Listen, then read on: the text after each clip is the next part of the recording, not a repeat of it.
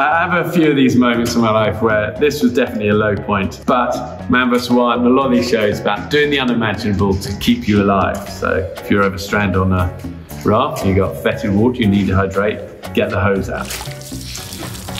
Hey guys, Bear Grylls here, and Esquire have asked me to explain a few things. They sent me some photos, some videos. Let's do this.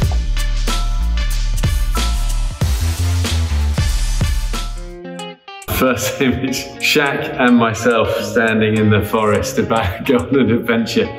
First of all, one of the biggest men in the world. I mean, how tall is Shaq? He's got to be 7 foot something.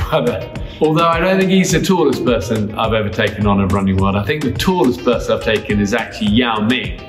But Shaq is no doubt, he is a man mountain in every sense, in spirit and physicality. But the funny thing about this one is, you might not notice, but if you zoom in close and look at his gloves, he's actually wearing oven mitts. They were literally, we couldn't get gloves big enough for his hands. Bear Grylls suffers almost lethal allergic reaction from a bee sting while filming new series. In Mexico, everyone's always asking me about shark attacks and snake attacks. But actually, I've learned in the wild, don't underestimate the little things. And the other things are gonna often get you. I got stung, I had a pretty bad allergic reaction. My face kind of ballooned up, my eyes couldn't see out of it. And the crew were going, I think we should stop. And I was like, no, because I couldn't see myself. It just felt like really tight and I couldn't see much. But I remember getting home and a few friends and my family going, it's actually an improvement. Oh yeah, I look worried here because moments earlier, the photographer sent to join this venture almost stepped back off over a cliff. True, I mean, we work in some hostile environments, jungles, deserts, mountains, all sorts. We are a tight-knit crew. I always say our camera crew, they're the unsung heroes on these adventures in it, and that is true. This was one occasion where we were sent a local photographer from, I think, Iceland. He almost fell off a cliff, you know, stepping back to get a shot, and it was like, we just got him. And a reminder, never get complacent, keep your team tight, take people who are trained into the wild with you. The best way we keep these stars safe is by having a small, highly trained, tight-knit crew, people that trust each other. And it's that trust between us that I value the most. A shot of my back looking pretty beaten up. Life can be a battle. I did break my back whilst I was in the military many years ago. I broke T8, T10, T12 vertebrae in the middle of my back, had a parachute malfunction, smashed into the desert in southern Africa, and spent many months in and out of military rehabilitation back in the UK. And then I left the military and started trying to rebuild my life. I suppose what I wanted to get strong enough and fit enough to be able to do was to climb again. Everest had been a huge dream of mine since I was a young boy. That became the focus of my recovery. But my back never lets me forget that I've been given a second chance. Life is a great gift. My responsibility is to go out and live it to the max and live it boldly and always be grateful.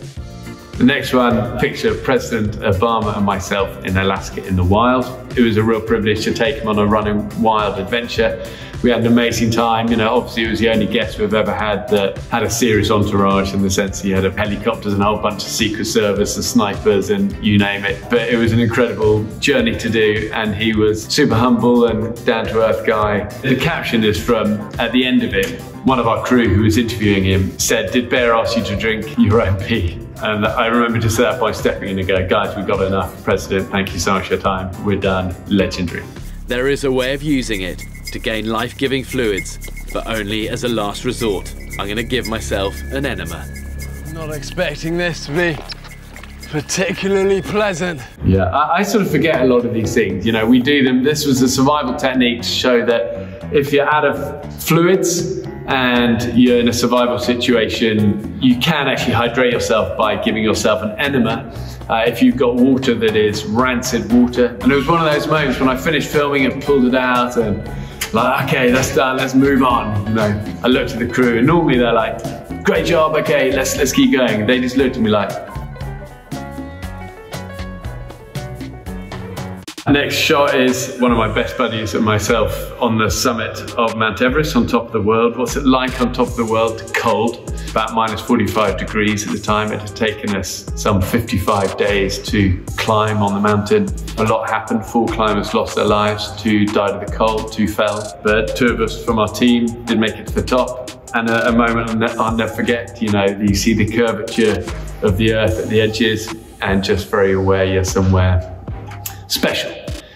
It's a pretty fun shot of having a big boa constrictor wrapped around my neck in this gorge in Africa where we were filming. It was a big old snake and it was definitely pulling me under, but it was fine. We planned it. You know, I knew this was happening. We had a backup plan. We had animal wrangler nearby if I needed it. But this has been a really fun series to do. It's called You vs. Wild. We launched it last year. It's on Netflix. It's interactive. You decide what I do. You know, do I try and swim across this river with the crocodiles, or shall I make a raft, or do we climb up this or jump off this? The next one comes out later this year, but it's been a big part of our filming life over the last year. Next one, Bear Grylls, my advice on getting through the pandemic. I've been asked, I suppose, a bit about this year from various people. All of us have to face difficult things, and I think as the world opens up, for people it's scary going back into kind of life. A lot of the qualities that help people in the wild are similar qualities that can help people through this tough time and this global pandemic, and it's 3 words. Number 1, courage. Courage is quietly moving towards the things that scare you. Kindness. On big expeditions, you know, if you're stuck in a tent with someone for 6 weeks, the person who's kind, you value so much. And then the final one, never give up, resilient spirit. It's number 1 in the wild, really, that fire inside, that dogged determination to keep going, even when it's hard and difficult. I remember it as NGU, never give up, you know. So there we go. Thank you for watching, and get out there, live your adventures, never give up.